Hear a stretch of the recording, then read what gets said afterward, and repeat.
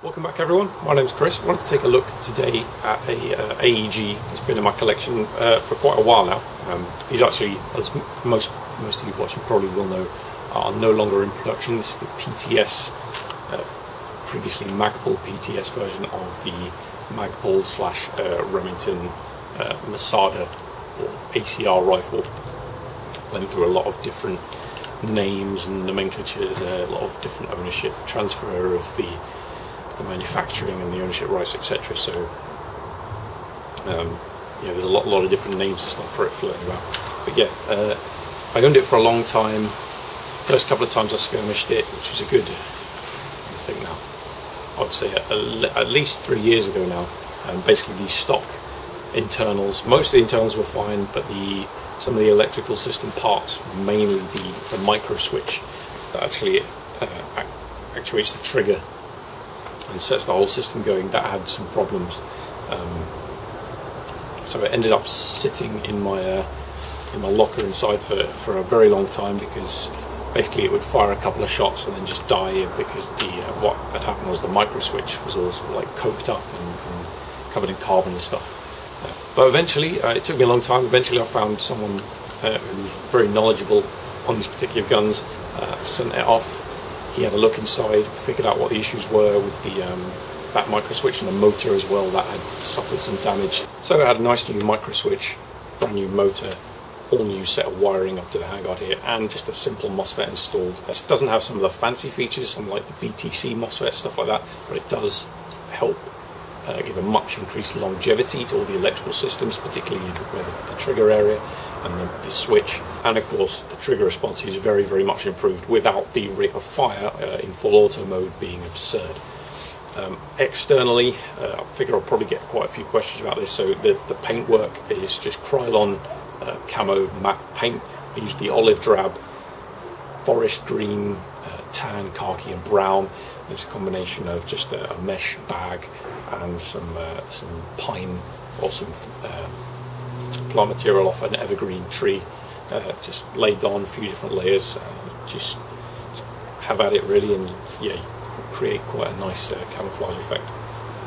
Obviously this is the PTS, the shortened 11.5 inch barrel. This has got a PTS 3-prong 51 tooth flash hider on there, so you can fit a suppressor, quick detach. And then at the rear here we've got the stock, which folds and adjusts, plus the sling point option here at the rear, the base of the stock.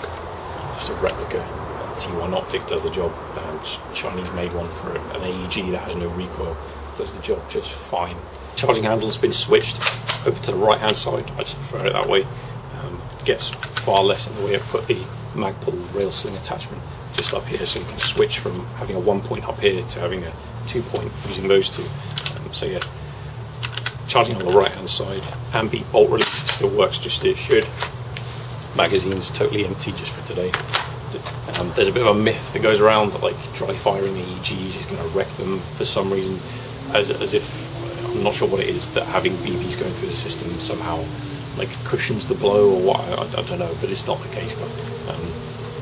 Yeah, just got a 7.4 volt nunchuck type LiPo in here, very standard. It's about 20C discharge rate, and as you can see on the semi-auto mode,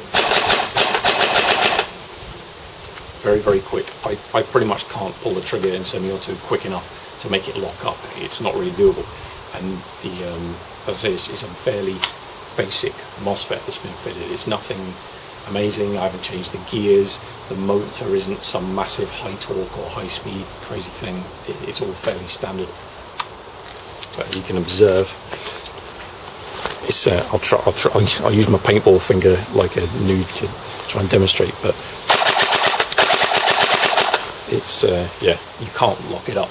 And then in full auto, it's a good rate of fire, but it's not crazy. Nice, you know, fairly lightweight package. Certainly, it's very compact with this stock fitted in a shorter barrel. I generally will use the real size plastic handguard that PTS came out with. I find that's actually better in that I can then fit a light up here whereas the rail system stops here, but I just wanted to show the rail just for the video today.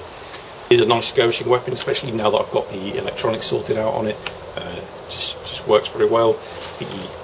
Having the ambi magazine release is good. You can very quickly switch handguards. The stock's very versatile, being folding and adjusting, and with the adjustable cheek riser on top here. The selector is a particularly good feature because it's 90 degrees turn from safe to semi, and when you want to go to full auto, it's just only about another 45 degrees more. So it's, instead of a full 180 arc as in an AR-15 pattern rifle, you've got a much shorter overall throw from going from safe all the way auto and then back again. So yeah, thanks for watching, everyone. Appreciate all the subscribers, all the thumbs up, all that good shit. Facebook, Twitter, links down in the description box. Do basically daily updates on there, got all sorts of stuff going on, so check that out. And yeah, cheers for watching. See you next time.